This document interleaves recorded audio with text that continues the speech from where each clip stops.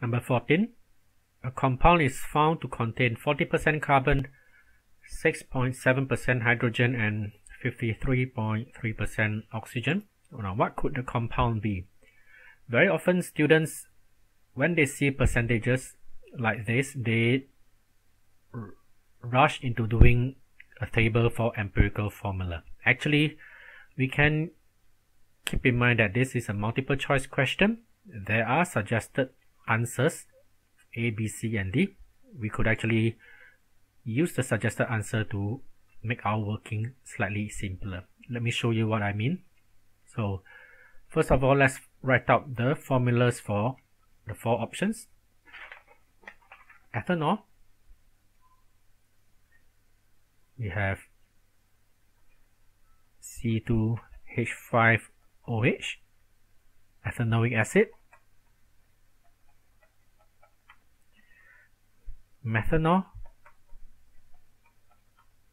and methanoic acid. Now, these are the formulas. We will use the periodic table to find out their respective relative molecular mass. So you can pause the video at this moment to figure out the molecular masses on your own, right? I'll fill in the numbers now.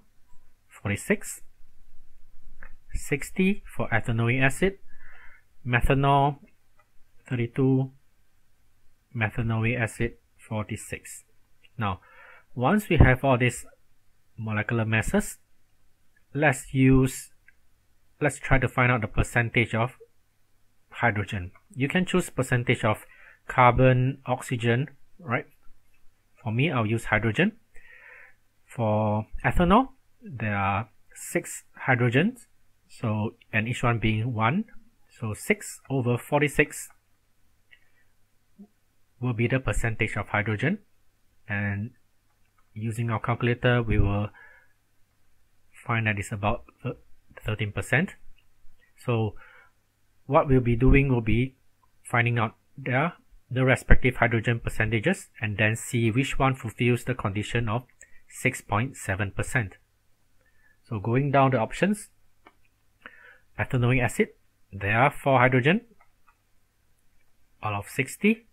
That gives us 6.67, right, or 6.7. So it seems that ethanoic acid is our answer. Right, let's check the rest of the options just to make sure. Methanol, 4 hydrogen out of 32.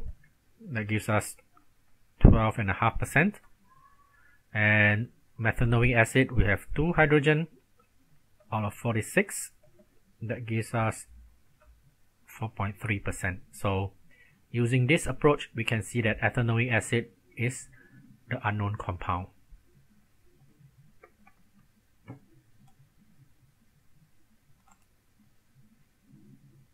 Number 15, repeating unit of a polymer. So the easiest way to find out what is the original monomer is to remove the single bonds found on either side.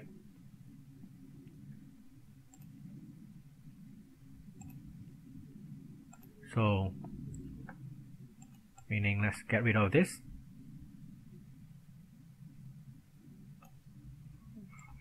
Let's get rid of this single bonds on either side.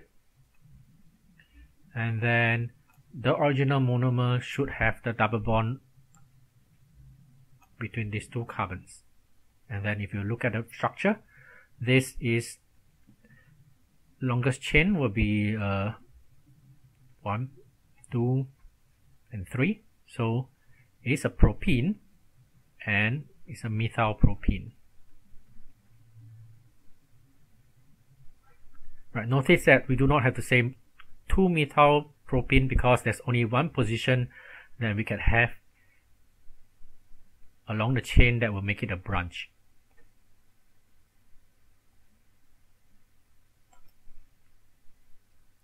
(16) This is the Boltzmann's distribution. So energy distribution, which of the following statements is true?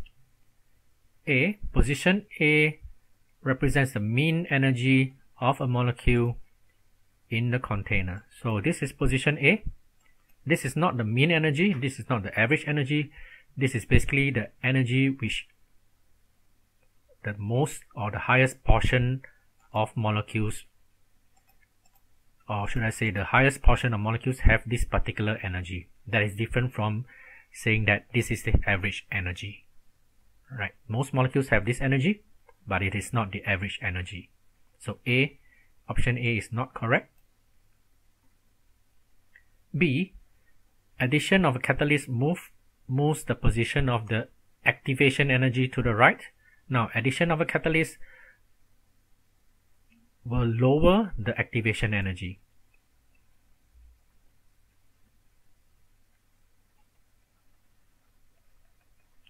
Right, so if there was a catalyst, this is the initial activation energy, we will expect the activation energy with a catalyst, in the presence of a catalyst, to be shifted to the left. So option B is incorrect. Right, the catalyst lowers the activation energy.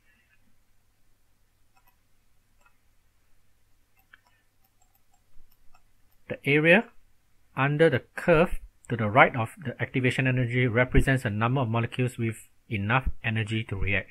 So this is the correct statement. Right, to study the curve, particles with activation energy or more than the activation energy will have sufficient energy to react. So that is, we are talking about the portion in this region here, because to the left will be particles with less than the activation energy. To the right will be the particles with enough energy to react. So C is our answer. Let's check D. The position of the peak of the curve at a higher temperature is further away from both axes. Now, a temperature that is higher, the shape of the curve will look something like this. Right? So, let's go back to the option. The position of the peak. So, taking that the peak is here, it is further away from the vertical axis compared to the one with the lower temperature, but it's actually, if you are looking at the horizontal axis, right, the peak is actually nearer to the horizontal axis as compared to the one with the lower temperature. So it is not true that it's further away from both axes. It's only further away from the vertical axis.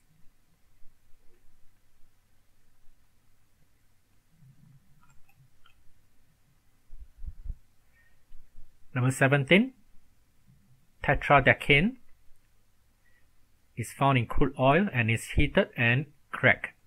Right, this is what we call cracking. It decomposes to form one molecule of hexane and 3 more molecules.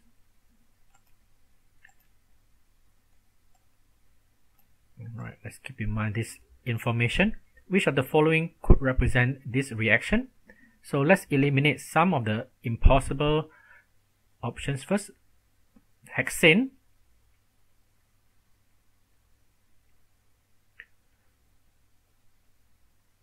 Right, hexane should be a 6-carbon alkane.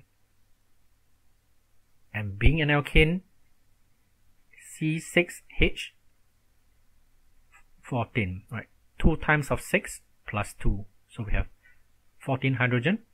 So looking at the options, right, we can see that option C is incorrect because option C is actually a pentane. Right, not a hexane. So C is out. And then we have the information that there are 3 more molecules besides hexane. And using that information, option B is out because option B only has 2 more molecules besides the hexane. So B is incorrect. Right, we are down to options A and D. We have hexane. for both of them. So it's a matter of making sure the equation is balanced. So let's try to balance the hydrogen. We have 30 hydrogen here, 14, 8, and 8, 2 times of 4. So we have 30 hydrogen here. Looking at the hydrogen for option D, 30 hydrogen, 14, 6, and 12. 2 times of 6, we ended up with 32 hydrogen. So option D, there's a wrong accounting of hydrogen for option D. Therefore, A is our answer.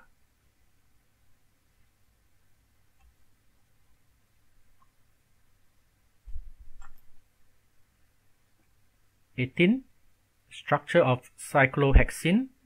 And what is the general formula for cyclic alkenes such like this, right? It's an alkene because of the double bond, and it's cyclic because it forms a ring. One straightforward way to do this is to figure out the number of hydrogens we have in this molecule. The important thing is that carbon should form 4 bonds. So let's start off with this carbon here. 2 is joined to other carbons, so there are 2 hydrogen here. There are 2 hydrogen for this carbon. 2 hydrogen.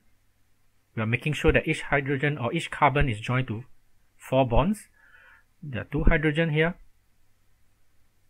This carbon, 3 of the bonds are already used up, so there's only 1 hydrogen.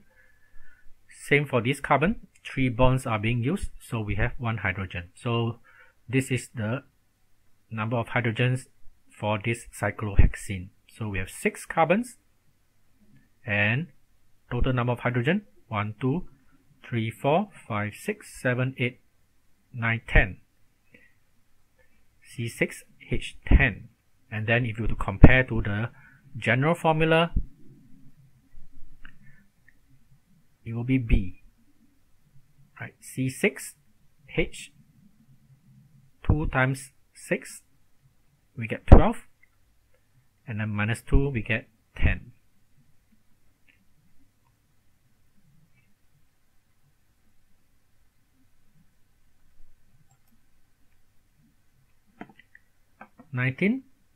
A and B are reacted in a reversible reaction. So we have 10 moles of A and 10 moles of B. This is the initial amount, and at the end, during equilibrium, we have 4 moles of B among other substances. So what is the total amount in moles of the substances? Now, for me, the neatest way to keep track of all the reactions will be to draw a table. So I'll do this on the right side. A, 3B, and we have C and 2D. The table, I will remember it as an ICE table, where we have initial, the change, IC, and then E will be our equilibrium. So let's fill in the information that we have. Initially, we have 10 moles of A and 10 moles of B. Now, there weren't any products formed yet, so 0 C and 0 moles of D initially. The next information that we were given will be at the end of the reaction, or actually during equilibrium, we have 4 moles of B in the reactor. So equilibrium, 4 moles of B. Now this is the information provided in the question. We should be able to fill in all the rest of the information, right, to find out the equilibrium amount. So how do we do this? We start off with this column. We know that B, there are 10 at the start initially, and there are 4 in the end. That means the change will be a decrease of 6 moles. Right, 10, we decrease by 6, we get 4 moles. In other words, 6 moles of B have reacted. Once we know this important information, we can find out the number of moles of A that has also reacted. Right. Based on the mole ratio, 3 moles of B reacts with 1 mole of A. So if 6 moles of B has reacted, we will know that 1/3 of the amount will be reacting with, or 1/3 of A will be reacted. Or should I say 6 moles of B reacted, right, 1/3 of the amount, which is 2 moles, will be whatever A is reacting. So what other products form? We will still use the ratio. Let's use A for convenience. 1 mole of A will produce 1 mole of C based on the balance equation. So if 2 moles of A has reacted, 2 moles of C will be produced because they are in the ratio 1:1. And to find out D, the ratio between A and D is 1:2. So if we have 2 moles of A used up or reacted, we will have 4 moles of D produced. So now we have all the respective changes for the substances. Let's find out the equilibrium amount, initial, and the change. So initially for A we have 10 and 2 moles have reacted. We have 8 moles remaining. For C, there were no C at the start, and then we have created 2 moles of C. So we have 2 moles of C in equilibrium. We don't have any D in the beginning. We created 4 moles of D. We have 4 moles of D in the end. So these are our respective equilibrium amounts. Our total will be simply to add up everything. 8, 4, 2, and 4. That gives us a total of 18 moles. Right, so I would suggest getting very comfortable with creating a table, initial, change, and the equilibrium, and then you should be able to piece together all the other information.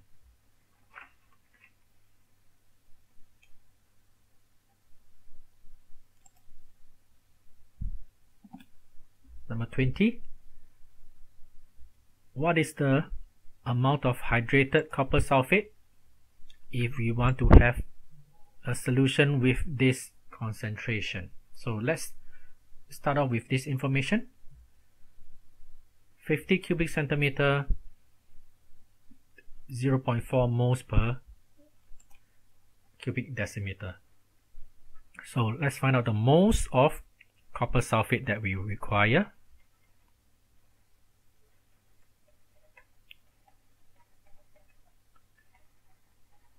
Moles of copper sulfate needed. We will have concentration of the solution multiplied by the volume of solution, 0.4 moles per dm cube multiplied by 50 over 1000 dm cube. Right, remember to convert the cubic centimeter to dm cube. We can put this into our calculator.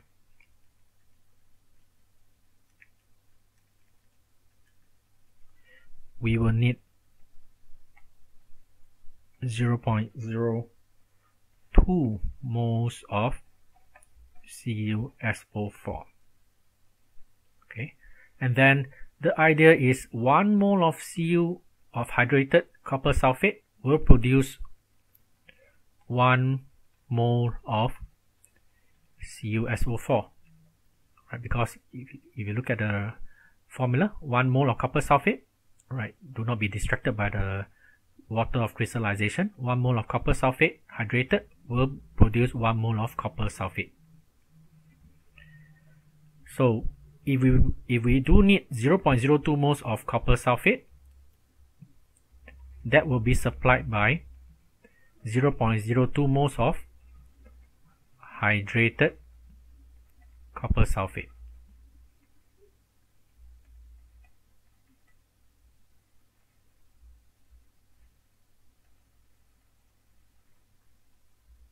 Right, and then that will be a simple calculation. If we have If we need 0.02 moles of hydrated copper sulfate, what will be the actual mass? We will take the number of moles of hydrated copper sulfate multiplied by the MR of hydrated copper sulfate.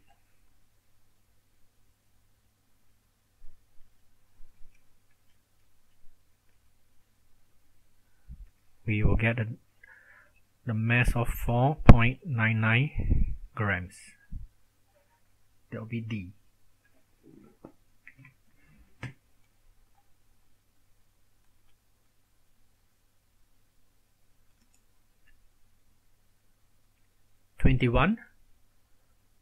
Which of the following shows how the equilibrium yield is affected by the changes? Right, so let's take a look at the effect of Kc first. Now Kc, the useful information or useful thing that you have to take note of is Kc is affected by temperature, by changes in temperature. It's not affected by pressure or catalyst or amount of reactants and products. So using that information, we can see that we can actually eliminate A, because A says that changing the pressure affects the Kc, equilibrium constant. That is not correct. There should be no change on Kc when we change the pressure. B is possible. Let's keep that in mind. Right. C, changing temperature, it might increase the Kc, so let's keep that in mind also. D, changing the amount of reactants and products should not affect the Kc. Right, that's only affected by the temperature. So D is also out. So it's between B and C. Let's look at B. Adding a catalyst. Right, a catalyst will increase the speed of reaction. It should not change the yield. The yield will be the same in the presence or absence of a catalyst. Right, the only difference is whether we will get the yield at a shorter time or a longer time. So there should be no effect on the equilibrium yield if we have a catalyst. So A, B, and D are incorrect. That leaves us with C. Let's take a closer look at why C is correct. Expressing the Kc, in this case, Kc will be hydrogen concentration to the power of 3, carbon monoxide over the reactants CH4, methane, and water. Now, increasing the temperature, right? The forward reaction is an endothermic reaction. It's positive sign, so the forward reaction is endothermic. When we increase the temperature, remember that the system will react to counteract the change. So by increasing the temperature, we shift the equilibrium to the left, or sorry, to the right, because they will want to decrease the temperature. They will want to favor the endothermic reaction. If we shift the equilibrium to the right, what happens is we will get more of our products. The hydrogen and the carbon monoxide, there will be a higher concentration. The reactants, we expect them to be a lower amount, right? And then if we use our concepts, the numerator is increasing, the denominator is decreasing. Overall, your Kc will be expected to increase. So for this particular reaction, increasing the temperature will increase your Kc. Right? Increasing the temperature will also allow us to get more hydrogen because the equilibrium is shifted to the right.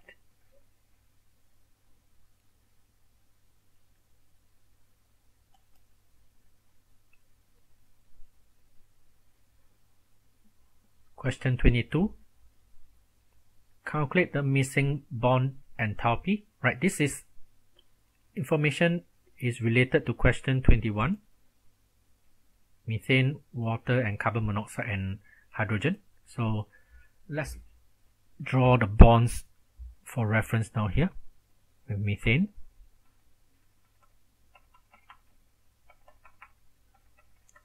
the water molecule, and then we have carbon monoxide, which is a triple bond, and we have 3 hydrogen molecules. So this is the information we have. The bonds that we need to find, or the unknown bond, will be the bond energy for carbon monoxide. So let us assign it to be an unknown X. So detailed wise, bond breaking, let's find out the energy in bond breaking. Bond breaking will be for the reactants. For bond breaking, we have 4 CH bonds to be broken and 2 OH bonds. Right, we need to break all the bonds in the reactants, and then referring to the table, 4 multiplied by 413, that's for CH, carbon, hydrogen. For oxygen and hydrogen, we have 2 times of 463.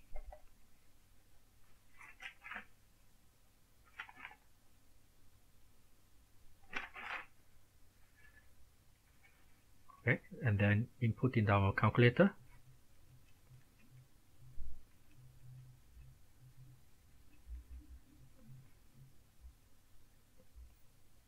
Two, 2578. So we will need 2578 kilojoules to break all the bonds on the left side. And it's also useful to know that for bond breaking, it is an endothermic reaction.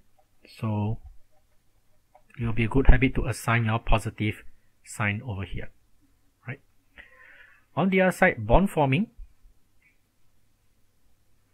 Let's use a different color. Bond forming, the energy involved.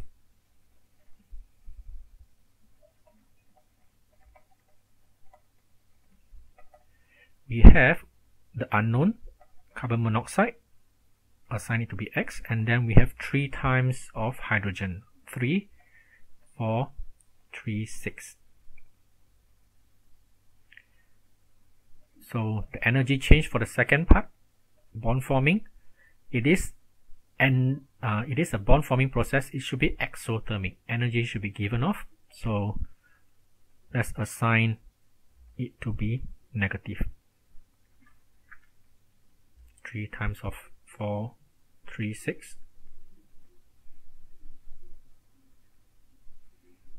1308. Right. So overall energy change,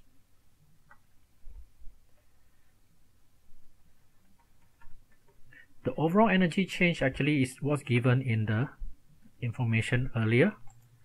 The overall energy change is plus 206. So let's put that in. The overall energy change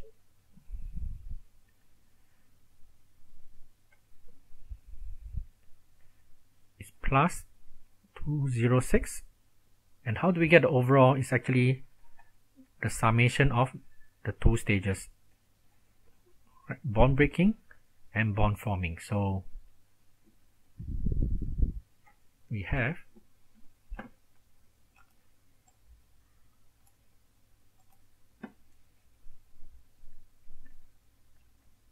plus 2578, right? We got it from here, and then we add it to the second one.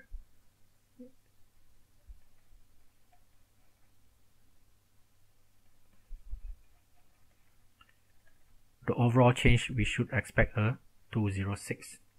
Right, and then if you remove the brackets,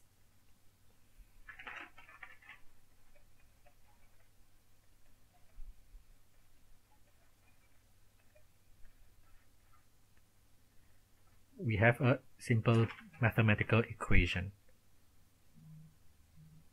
Right, working out minus x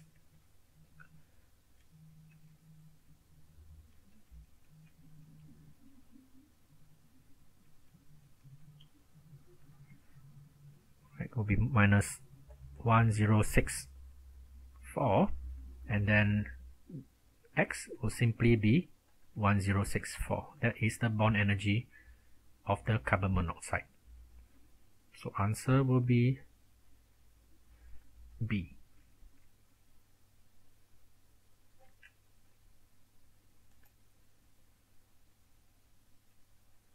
Number 23. 2 moles of ideal gas were stored. Which of the following changes will lead to the highest pressure, greatest increase in pressure inside the flask? So let's make use of the ideal law, ideal gas equation, where we know that pressure times volume is equals to number of moles of gas, gas constant, and temperature. Right, temperature being kelvins. So the respective pressure eventually will be nRT over V. So let's see the initial pressure. Let's have an idea of initial pressure. The number of moles at this in this basis will be 2 moles, so n equals to 2. The gas constant, we will just keep it as R. The temperature will be 20, because if you look at the options, right, they say changes from 20 to another chosen temperature. So right, the original temperature will be 20. 20 will be in degrees Celsius. We need to convert it to kelvins. So 273 plus 20, we get 293. And then volume, we do not know what that is. We can simply just leave it as V. Right, it is a fixed volume. Right, it's not a big issue. So this is our initial amount. Let's compare the options. A, increasing the temperature from 20 to 200. In other words, the new pressure, let's just put it as PA, right, for option A. The temperature, the number of moles is still 2. There's no increase in the gases. Gas constant is still R. The temperature changes. The temperature is now 200 degrees. So 200 plus 273, we have 473, and then we have V. Right, let's neaten it up. 2 multiplied by 473,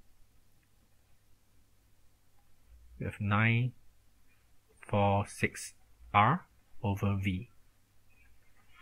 So this is the pressure for A. For B, adding 1 mole of gas X. Right, so what has changed? Pressure for B, the number of moles have changed. We started off with 2, now we added 1 mole, we have 3 moles of gas. R. Right, the temperature as a basis is, there's no change in the temperature, so we will use the original temperature, 293 over V, and then we multiply 3 and 293, we will get 879 V over R. Option C, I'll do it on the left side. Right, adding half a mole of argon gas. Now, this is actually essentially adding an inert gas, so we can actually just view it as there's 2.5 moles of gas in total now. Right, 2 moles of the gas X and another half moles of the argon gas. So 2.5 number of moles total gases R, and then the temperature is now raised to 150. So 150 added to 273, we have 423 kelvins over V. Right, we put the two numbers together,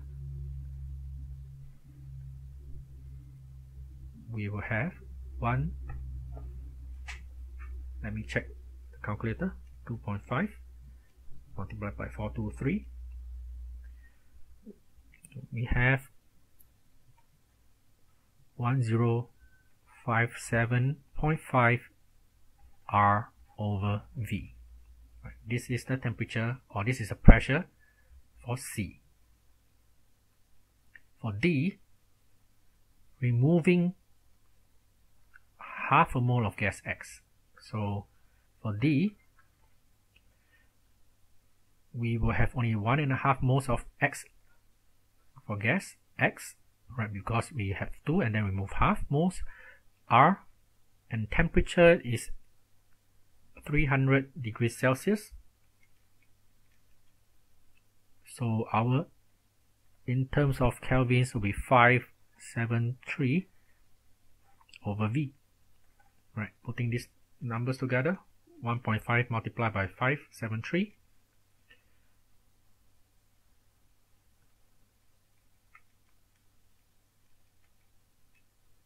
We have 859.5 R over V. So now we have 4 pressures condition. If you compare all of them, you will see that the one that gives us a higher value, highest value will be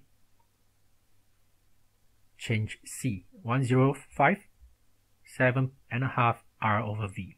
It doesn't matter what V is, right? That is not important to us.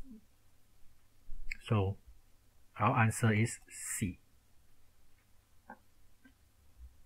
So that's it for the multiple choice questions for paper 2. I hope that it has been useful to you.